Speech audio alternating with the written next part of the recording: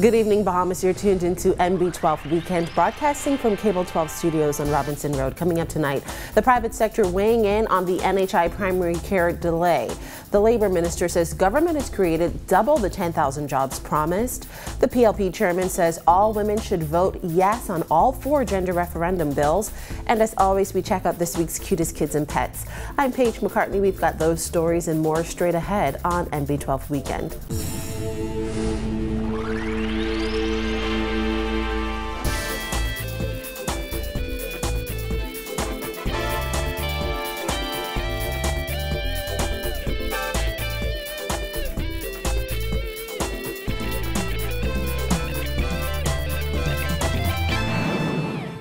Welcome once again to MB12. What may be an indefinite delay in the rollout for primary care for government's National Health Insurance Plan is being called prudent by the Bahamas Chamber of Commerce and Employers Confederation, given where stakeholders are in the process of implementing the complex schemes. Chamber CEO Edison Sumner said a delay was imminent and had been called for by local stakeholders for more than a year now.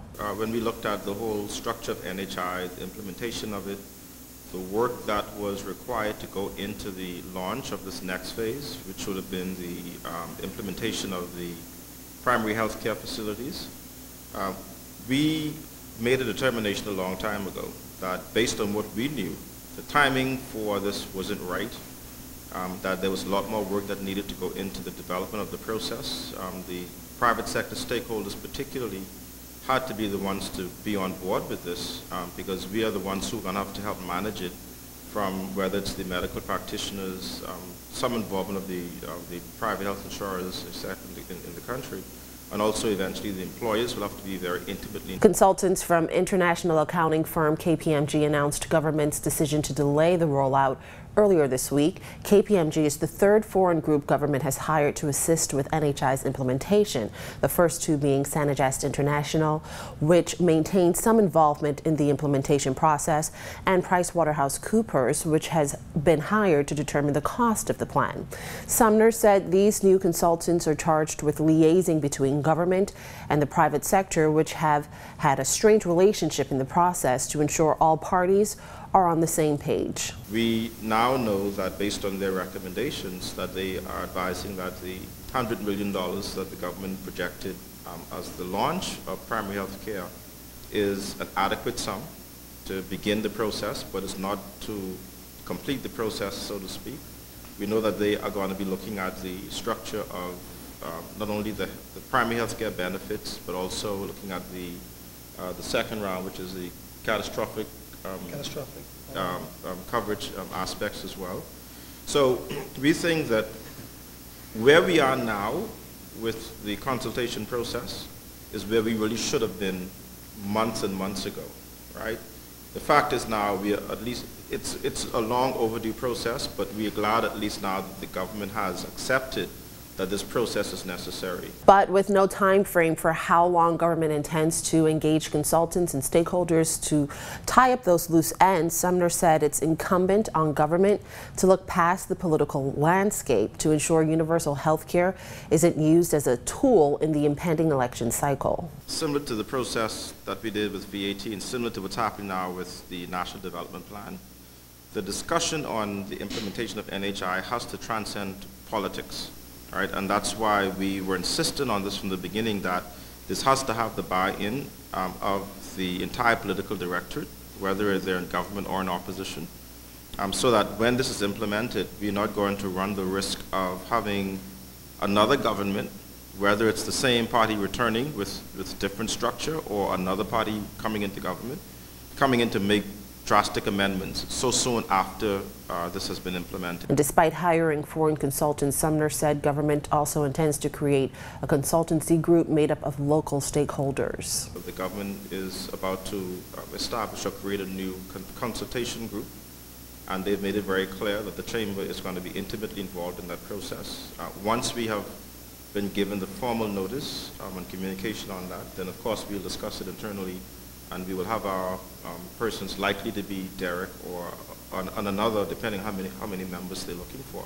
Well, KPMG consultants said earlier this week that the NHI delay was necessary so that government could find a group capable of running the new public health insurer and so that government could appoint a new program board. Despite the setbacks, the consultants insist they're taking all of the necessary steps to have NHI up and running as soon as possible. NHI Bahamas launched with phase 1 in January of registration.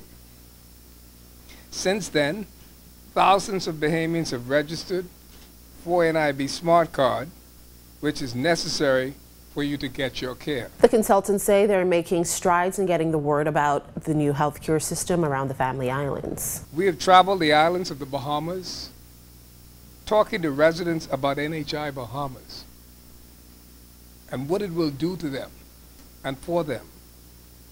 We've heard their concerns, listened to their stories, answered their questions, and collected their feedback. Dr. Kevin Bowe says all legal Bahamian residents will be eligible for NHI despite any pre-existing health conditions. The time has finally come that we are at the stage in our journey towards universal health care where we continue our implementation of the financing mechanism, that is NHI Bahamas, that will ensure legal Bahamian residents, no matter your age, your income, island of residence, or pre-existing health condition, can receive health care at no cost at the point of service. In other news, Minister of Labor and National Insurance Shane Gibson this week maintaining his stance that the Progressive Liberal Party has created thousands of jobs since it became government in 2012. Gibson said despite those who claim that the PLP did not follow through on its promise to create 10,000 jobs,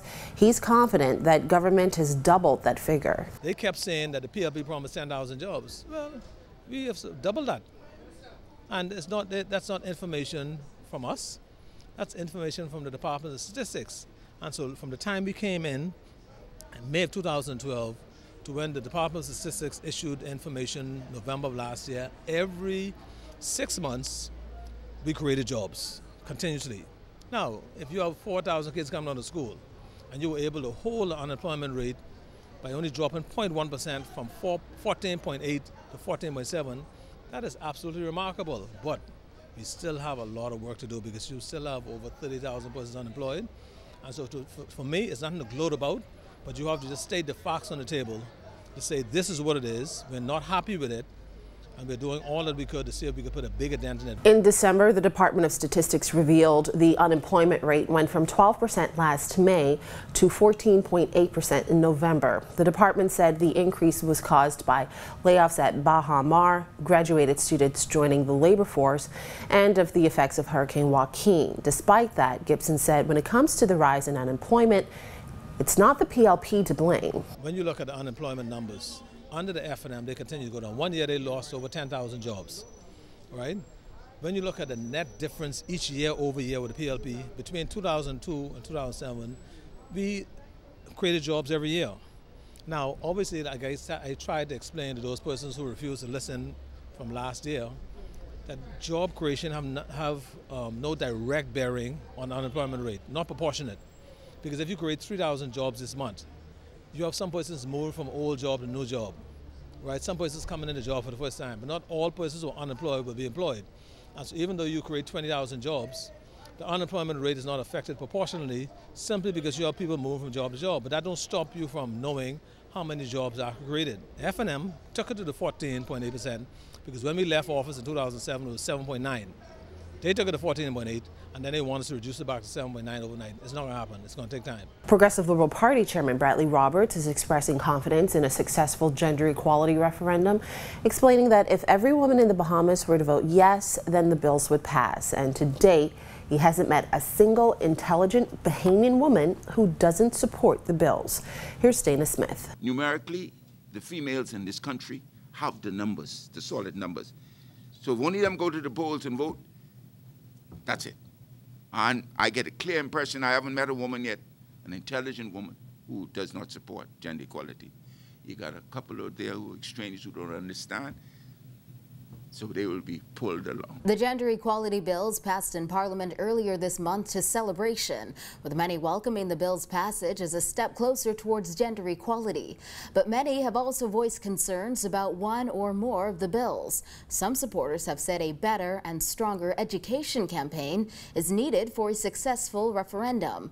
But Roberts said he doesn't believe education is a problem. But we've been educating our people all along, you know. If this goes for the next 50 years, you'll still have some people saying, I don't understand it. Roberts said one way that a successful referendum can be guaranteed is if Bahamian women band together and show up at the polls. If just them alone, if we will have no choice in the matter. They have the numerical numbers.